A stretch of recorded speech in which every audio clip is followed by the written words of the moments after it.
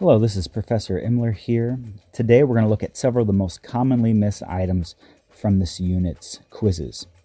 The first thing we're going to look at is consistent versus inconsistent statements. So to begin with, let's go over a couple of definitions. Remember, this phase of the class we are only dealing with statements that can either be true or false. We are not looking at things like opinions or commands. Next, when we talk about logically consistent statements, we refer to a set of statements, not just one, which can all be true at the same time. Inconsistent statements are the inverse of this. They are a collection of statements that cannot all be true at the same time. With these definitions in place, let's take a look at some of the common questions that were missed. Here's a chart showing the lettering of the statements in our exercise. We'll use this lettering scheme for the sake of continuity, just in case you're following along with your text or with your quiz results. So, the first question is, are the sentences below consistent or inconsistent statements?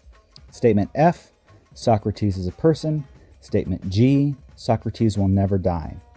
Now we can easily imagine a world where Socrates is both a person and can never die. Notice that in statement F, there's nothing about mortality. Maybe it's the case that some things are persons and some of those things do not die. Just going off the two statements themselves, there's nothing that precludes that possibility. So they are consistent statements. Now we're going to look at the next one, and we're only going to look at two here, just for the sake of time. So, are the sentences below consistent or inconsistent? Statement B, there are exactly 7 gorillas at the wild animal park. Statement C, there are not more than 2 Martians at the wild animal park. Statement D, every giraffe at the wild animal park is a Martian. This is also a consistent set of statements. We are not told how many giraffes there are at the park. And so each one of these could be true. Now, if we included statement A, there are at least 4 giraffes at the wild animal park, then we would have a contradiction, as statements C and D imply that there are only 2 Martian giraffes at the park. Next, we are going to look at logically equivalent and logically contradictory statements. This is similar to what we've just talked about, but it is distinct. So let's look at the definitions. An equivalent set of statements consists of 2 or more statements that have the same truth values. This is in contradistinction with contradictory set of statements, which are 2 or more statements that have different truth values, and so cannot be both true at the same time. So here, we are concerned with the matching truth values of the statements involved, not whether all of the statements can be true at the same time. A slight distinction, but an important one. Let's look at the problems we missed the most. Our first problem.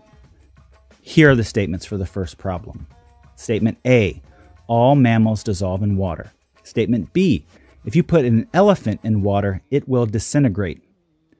Elephants are mammals, so there we have our first link between the two sentences. If a claim is being made about all mammals, that claim will also apply to all elephants. Both sentences claim that the subject of the sentence disintegrates in water. That claim is false, so both claims are false. In this way, they are equivalent statements. They're both false, but equivalent nevertheless. But let's assume that all mammals do, in fact, disintegrate into water, turning these into true statements. If that were the case, A would be true, and since elephants are a type of mammal, B would also be true. Thus, they would still be logically equivalent. Now let's look at problem 2. This one is a little bit more interesting. We'll get to that in a moment. But first, the statements themselves. Statement C, Bud Powell suffered from severe mental illness. Statement D, all piano players suffer from severe mental illness. We see right off the bat that both sentences talk about things that suffered from mental illnesses. In sentence C, it is Bud Powell. In sentence D, it is all piano players. Now here's where things get a bit interesting. What we don't know just on these two sentences is how Bud Powell relates to the set of piano players. In history, Bud Powell is a famous jazz piano player. Here's a screenshot from Wikipedia showing this.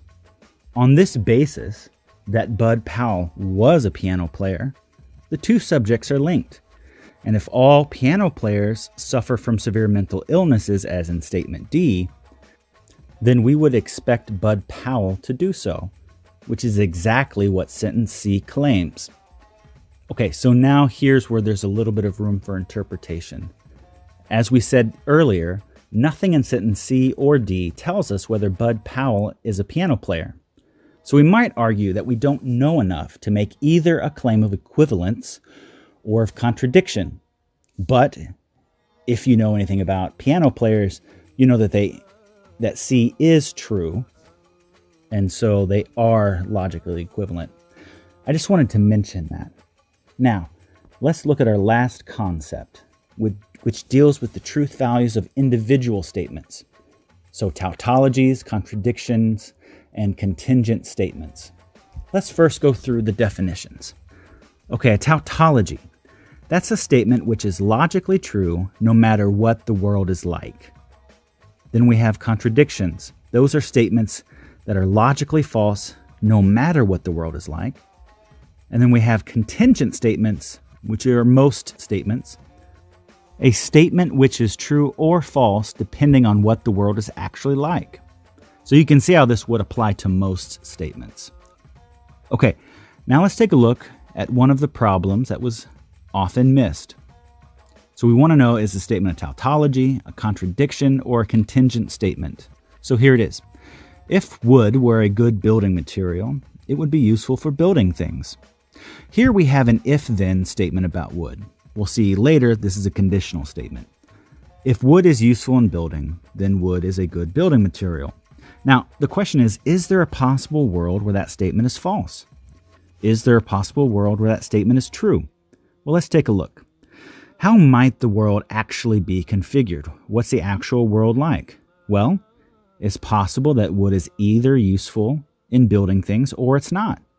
So let's make a table showing this.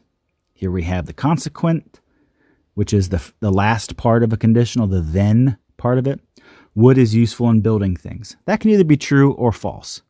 Now let's add in to our table the antecedent, which is the if or the first part of a conditional statement. So you see here, we have the table that includes the consequent here and the antecedent here. And if the consequent is true, well, then the antecedent is going to be true.